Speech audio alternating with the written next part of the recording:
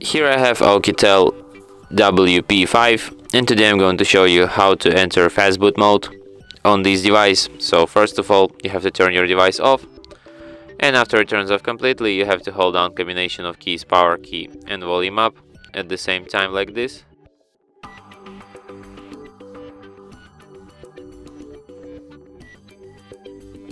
And when you're in this kind of menu, here you have to use volume up to navigate and volume down to select, and you have to select the second option, Fastboot mode.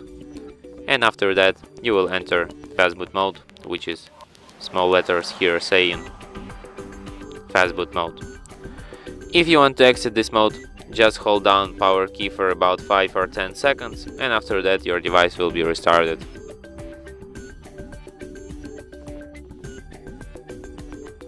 And that's it. Thanks for watching. If you find this tutorial useful, don't forget to hit that like button and subscribe to our channel.